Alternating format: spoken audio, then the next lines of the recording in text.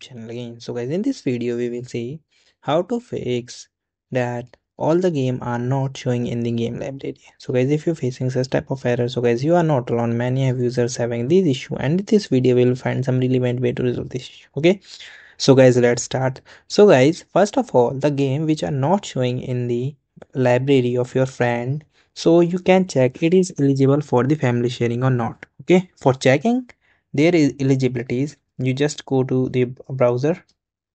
Here you can search steam.db.info.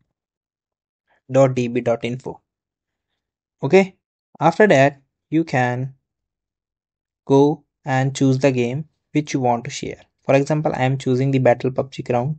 So here I'm open it, then I'm moved downward, and here you can see the option of metadata. Then you can click it, and here you can see the game is excluded from the family sharing. So you must check the game is available in family sharing or not.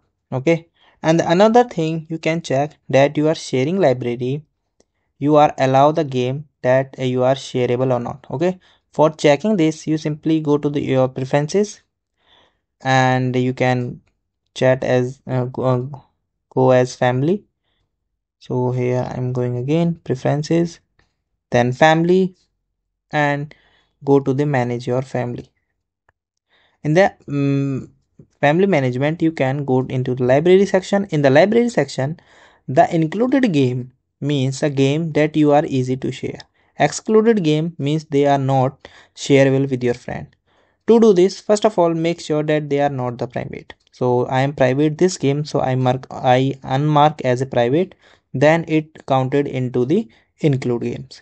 Okay, so you can check the both of the game are in the exclude folder. Okay, and another things guys, you can check that the update of your Steam as well as your game. So guys, for checking the update of the Steam, first of all you can go here, then again click here, then you can see the option of check for the updates.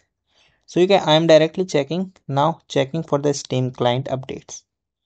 Okay, for checking the game update you can go to your own library, then you can choose the game and right click and go to the properties, and in the properties you can go to the update and you can choose this one.